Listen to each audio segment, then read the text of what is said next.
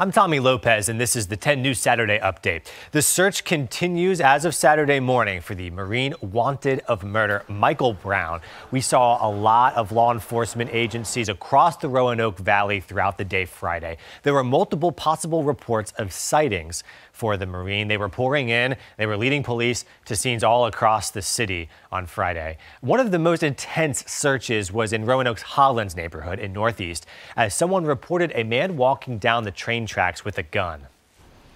A man is in the hospital after getting hit by a car on Friday night. This happened on 4th Street and Elm. The car had extensive damage after hitting the pedestrian. The driver was cooperating with police. They do not suspect that driver was impaired. In the street, clothes were all that remained on the ground. There's no word on the man's condition. A high school student is in custody after police say he posted a possible threat on social media. Deputies say the Jefferson Forest High School student was arrested off campus.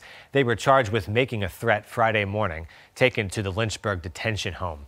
Investigators say there was no direct threat, though, to the school. Remember, you can always get news, weather, and sports on the go with WSLS.com and the 10 News app. I'm Tommy Lopez, 10 News, working for you.